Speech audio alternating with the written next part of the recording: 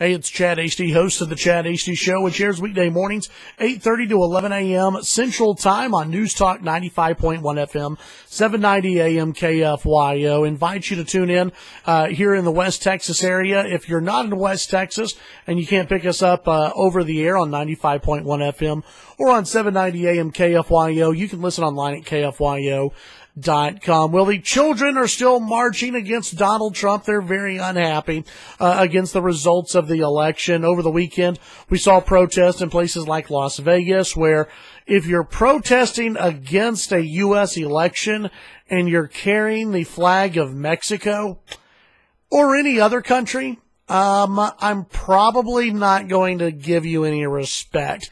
You're an idiot if you're protesting against a U.S. election and carrying the flag of another country. Get over yourselves. If you don't like it, get the hell out, especially if you're carrying the flag of a different country. Leave. Go. Bye. See you later. Donald Trump, let's go through an update here. Donald Trump, most likely is not going to do this mass deportation. Most likely it was never going to happen. What Donald Trump is going to do, and this was confirmed by Donald Trump and Paul Ryan, is that, we're going to throw the people out of this country who, are not only illegal immigrants, but they have committed crimes while being here in the U.S. They've been convicted of those crimes here in the United States. Donald Trump says that'll deport about 2 to 3 million illegal immigrants. I think that's something that we can all agree with. At least we should be able to agree with that. But these protests that are going on, listen, I've got no problem with people who protest. You absolutely have a right to peaceful assembly here in the country. You want to blow off a little steam.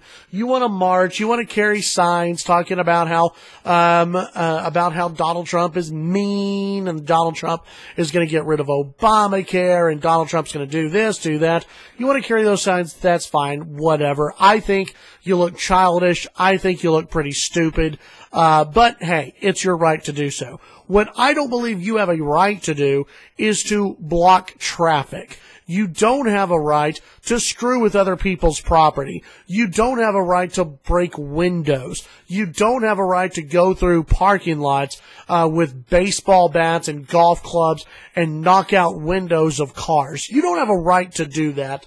And it shows that you're really a pile of trash if you do that.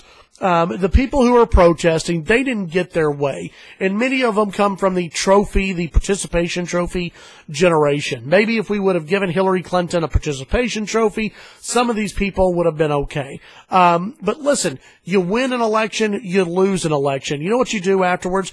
Yeah, you complain, you can debate, you can talk about how you don't like the policies of the incoming president, but you get over it, you move on, and you regroup for next time.